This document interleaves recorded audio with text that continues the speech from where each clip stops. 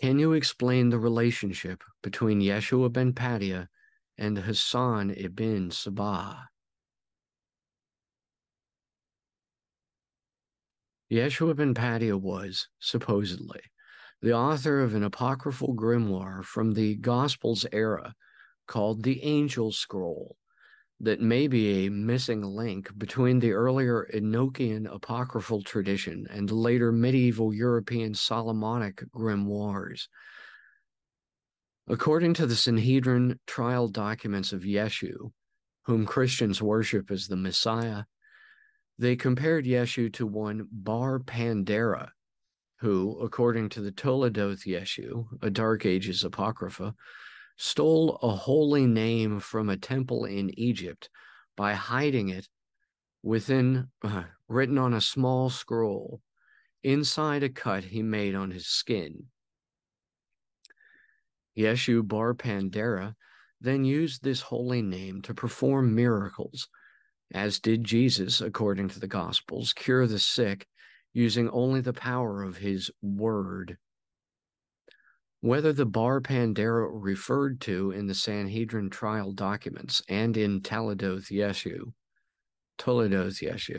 is the same person as Jesus of Nazareth, called the Christ in the Gospels, or whether either of these is the same person as the alleged author of the Angel Scroll, remains unknown as of now, late 2023 AD.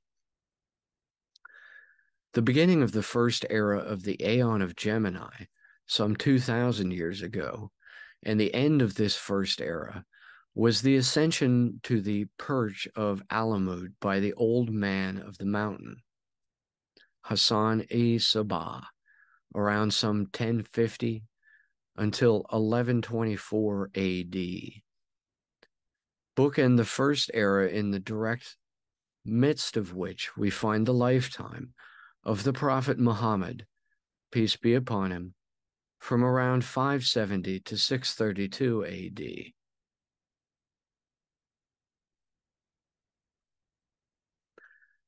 So one can point out, just as Jesus reigned during a changing of the aeons, Muhammad ruled at the first apex point to follow this.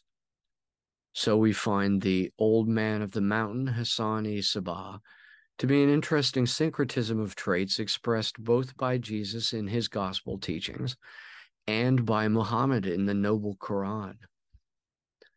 The Hashshashin order, begun by Sabbah, relied on terror tactics to spread its influence throughout the Crusades-era Holy Lands.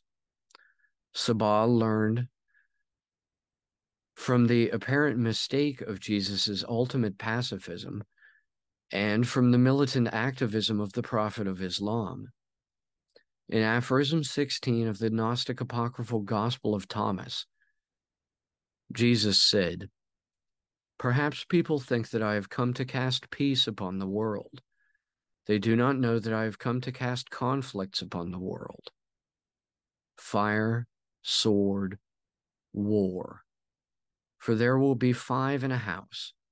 There will be 3 against 2, and 2 against 3, father against son, and son against father, and they will stand alone." And so too, in Matthew 10:34 through 36, it is written, "Think not that I am come to send peace on earth. I come not to send peace, but a sword. For I am come to set a man at variance against his father, and the daughter against her mother, and the daughter-in-law against her mother-in-law, and a man's foes shall be they of his own household."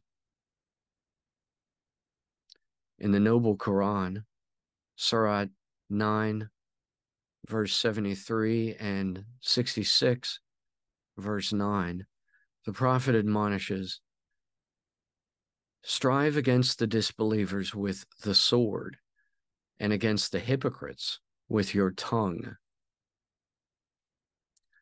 Taking such sayings as these to heart, Sabbah founded the Assassin's Order on a false promise of an afterlife in paradise made to the Fedayeen, literally meaning, in Arabic, those who sacrifice themselves, attainable only on the grounds they murder in the name of, and are prepared to die themselves for, the cult.